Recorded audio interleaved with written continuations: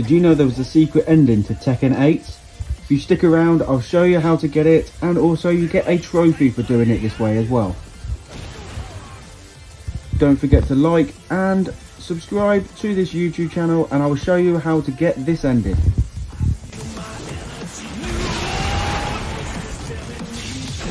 In chapter 15, which is the final chapter, you will fight Kasuya 6 times. You win the first 5 times, and then on the 6th try, this is what happens here. You can see the rage burst. Kasuya now has the red. So on this one here, you actually lose this fight. So purposely lose this fight and watch what happens.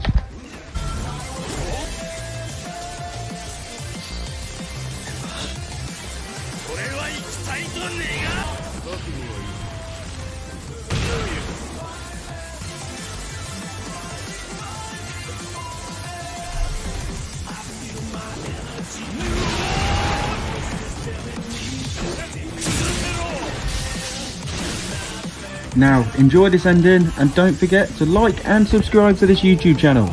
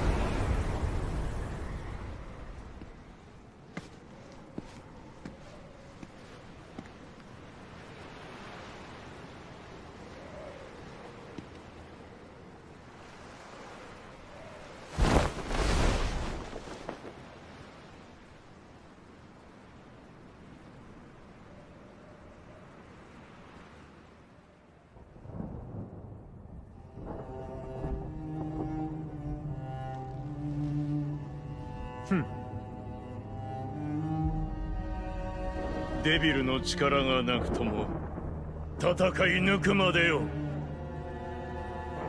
力が全てを支配するこの世界をな。